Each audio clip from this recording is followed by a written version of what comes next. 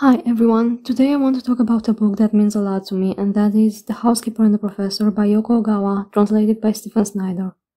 This review will contain spoilers because there are some important moments I really want to talk about, and I also want to analyze the characters, so if you haven't yet read the book, I recommend you do that first so you won't get spoiled.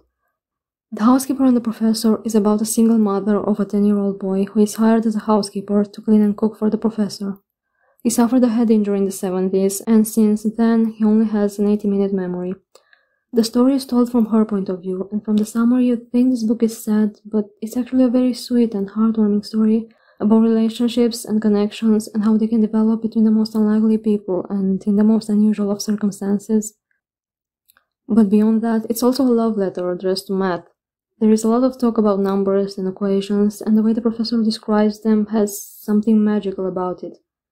Math becomes a language in and of itself. It's his way of communicating with others, of expressing his emotions and thoughts. It's almost like the numbers are characters themselves, that's how real he makes them look. His love for them is pure, he doesn't care about prizes or recognition. The only thing that matters is the joy of working on a problem. There is this beautiful moment in the book, after the housekeeper is fired by his sister-in-law. Her son tries to visit the professor despite not being allowed to do so anymore, and so she's called back to the house to get him, and while all four of them are sitting at a table and the housekeeper tries to explain the situation, the professor takes a piece of paper from his pocket and writes this down. This right here is called Euler's identity, and is considered by many to be the most beautiful equation. This E here is a mathematical constant called Euler's number, and pi is pi, the circumference divided by the diameter of a circle. They're both irrational numbers, meaning they cannot be written as the ratio of two integers. They're also transcendental, meaning they're not algebraic. I is an imaginary number equal to the square root of -1. And then we have 1 and 0, and the main point here is that these are such different types of numbers that they should have nothing to do with each other. There should be no connection between them. And yet there is. Just like there are 4 people in that room who are so different that there should be no connection between them, and yet there is. This equation is the professor's way of saying that there is an unbreakable bond between the people at that table, that the housekeeper and Ruth, her son, are an important part of his life now. And he's saying this despite the fact that he no longer remembers them anymore.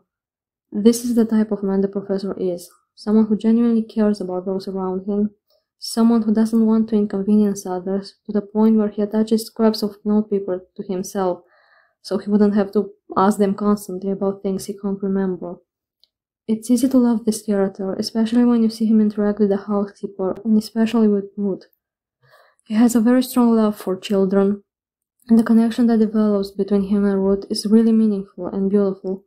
He becomes something of a father figure to the boy, and despite his short memory span, his behavior towards Ruth never changes.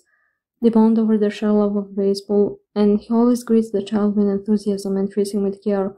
He's always worried about him and does his best to keep him safe, even when he himself is panicked and out of his depths, like that scene where Ruth cuts his hand and he runs carrying the boy all the way to the doctor. The connection between him and the housekeeper is also worth talking about. She is a very resilient, hard-working character, strong and determined, but also kind and understanding, and from the very beginning she is drawn by the way the professor talks about numbers. She realizes that this is his way of reaching out to her, and she appreciates that, and with time she begins to like math and the way the professor describes it. This is one of the things I like most about his character. He explains things with so much enthusiasm, but he isn't proud or condescending despite his knowledge. He is happy to see people listen attentively and come up with ideas of their own, patiently waiting for their answer. In his world, there are no bad questions or wrong answers. The professor never really seemed to care whether we figured out the right answer to a problem. He preferred our wild, desperate guesses to silence, and he was even more delighted when these guesses led to new problems that took us beyond the original one. He had a special feeling for what he called the correct miscalculation, for he believed that mistakes were often as revealing as the right answers. When the housekeeper and her son solve a problem, he applauds them and praises them sincerely. He doesn't chastise anyone and has no expectation that people should learn things as fast as possible. He thinks problems have their own rhythm. A problem has a rhythm of its own, just like a piece of music.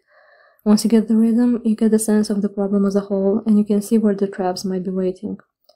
He reminded me of something I tend to forget sometimes. It's okay to not know things. There's this feeling sometimes that we need to understand everything, that we can't let others see that we aren't up to date with certain things. This fear of showing you don't understand things others do. This fear of asking questions.